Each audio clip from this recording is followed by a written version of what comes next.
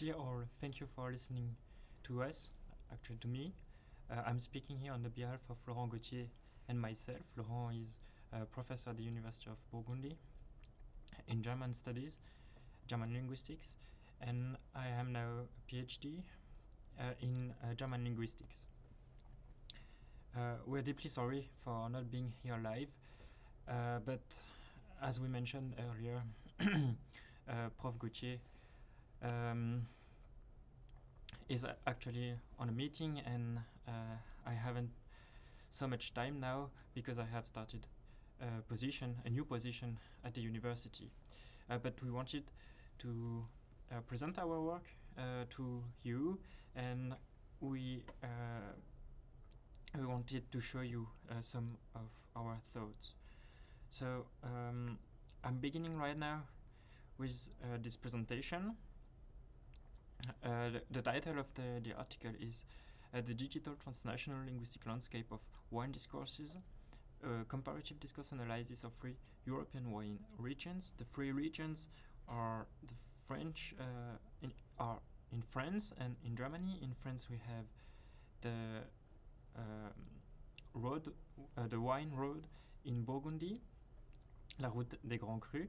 In Alsace we have the Route des Vins, the wine road, and we have the German wine road in Rhénanie-Palatinate.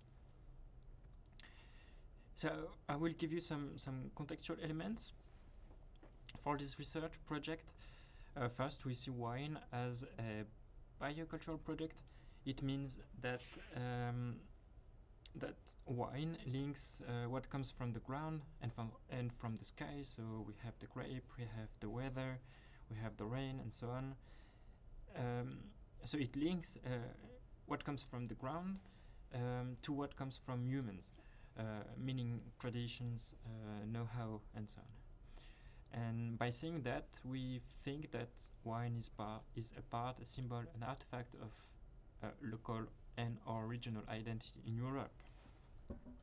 Second, wine is a cultural product which brings people together. And so this is a basic assumption, but we had a great example of this when we see the protests against the closure of bars and restaurants across Europe, especially in France. Third, wine is also a transnational cultural product. It means that when we speak about wine, everybody in Europe and maybe in the world know what wine is. And as a basic example, we would take the eno-tourism, so the tourism about wine, which is an international marketing concept and strategy to attract new clients and to promote specific wines and some wine regions. In this context, we would like to, we have asked ourselves if wine is a local and specific cultural product, or if it has an European status, and we would like to answer this question in our article, and with this presentation we would like to propose some elements. I'd like to give some words on the method and the scope of the study.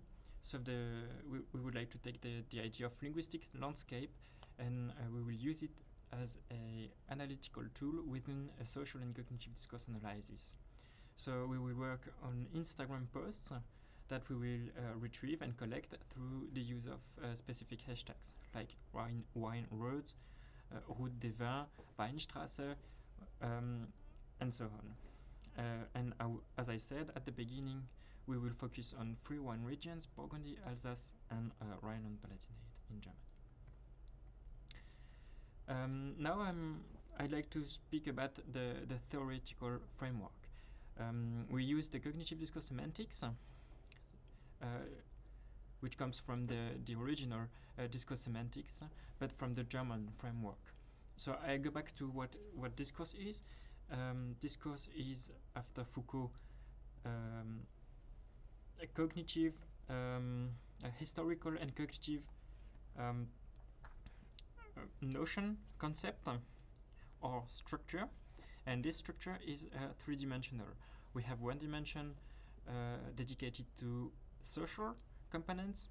So social components, it could be actually politeness or social rules. We have a linguistic dimension, like words and knowledge about sentences and syntactic structures. And we have a epistemic component about know-how and how to do things. So this is the roots of the notion. And the idea of the cognitive discourse semantics is to unify this discourse analysis from Foucault with a cognitive semantics framework, and especially with the notion of frames. What a frame is a hyperstructure, a cognitive structure of knowledge. And so we can imagine that we have a big frame, a big knowledge structure, and inside this frame we have a smaller component, so knowledge units, and these knowledge units are frame elements. So we could have a frame which could be the discourse, and then we could have social linguistic epistemic components which could be frame elements with a hierarchy. And this is actually the idea of the cognitive discourse semantics. But before coming to this framework, to this theoretical model, I have to precise that the notion of discourse is not enough. It is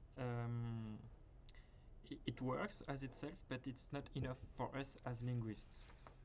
And I'd like to come back to the idea of Bousset and Teubert, 94, who said, that following Foucault himself, that discourse does not exist as it is. It's only an analytical construction.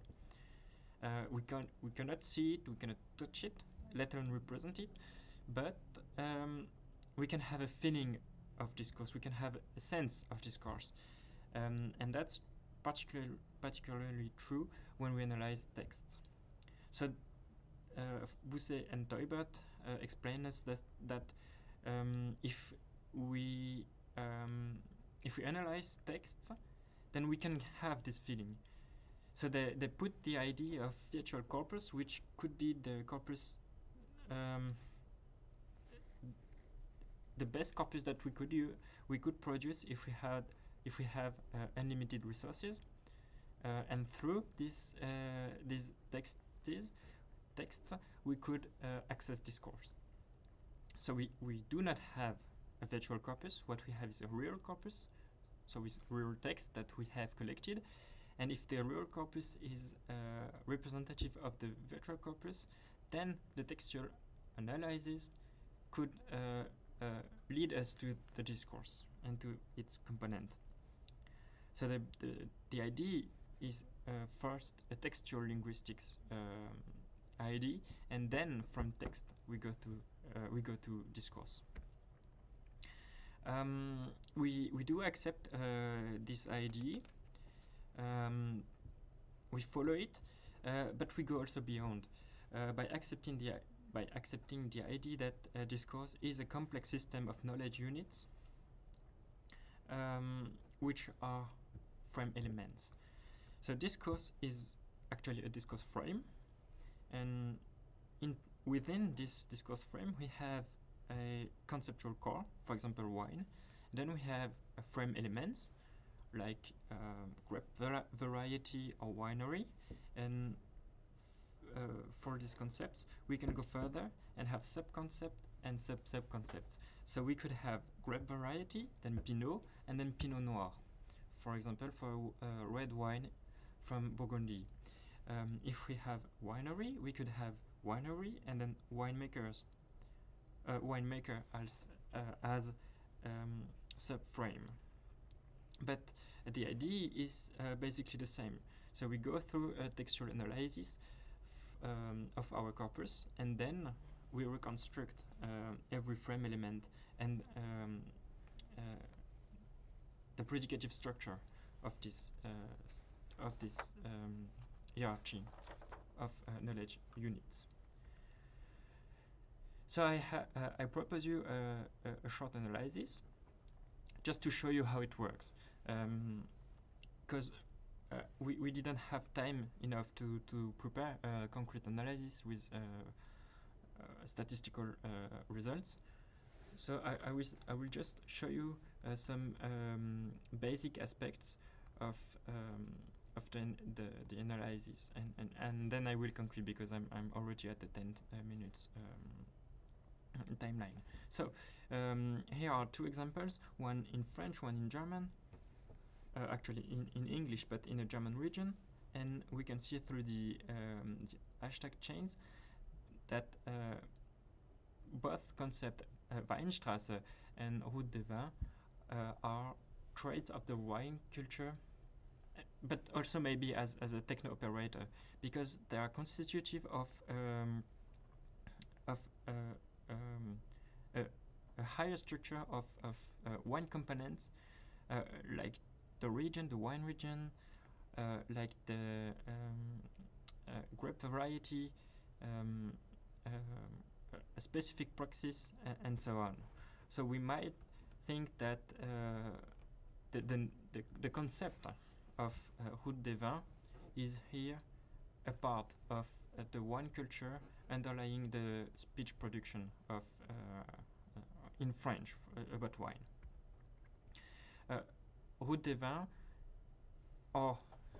and Weinstraße are also concepts dedicating to a location. That's not a surprise, but it's interesting because we could have specific locations like Pfalz and Weinberg, but we also have Weinstraße, just like Weinstraße was a point. It's not actually a point, it's a zone. So the idea here is that Weinstraße is conceptualized as a location, and with this idea we could say that Weinstraße is a place where the culture of wine is played and expressed. But that's just first ideas of that we could find in our corpus. And I'd like now to conclude because I've spoken too much. So just to finish, the idea of a discursive analysis is, we think, useful and fruitful because we have already some results. We have to go further, but it works. As a perspective, we thought that we could integrate the idea of constructions as function from pairings after Goldberg 95, 2006 and 2019. So we could have our discourse frame with our frame elements, and then we could have constructions. So it would be for us better in this further development, which goes far beyond the scope of this article and presentation. But that it could allow us to better study the conversion of a concept into a sequence of signs, or a sequence of words, or a sequence of, for example, pictorial elements. So it could be very useful. And I prefer not to mention the socioeconomic interest of the study because it's not really relevant now. I thank you for listening to us, so to me and Prof Gautier, and we would be really happy if you have some comments and ideas, remarks for us. Thank you very much.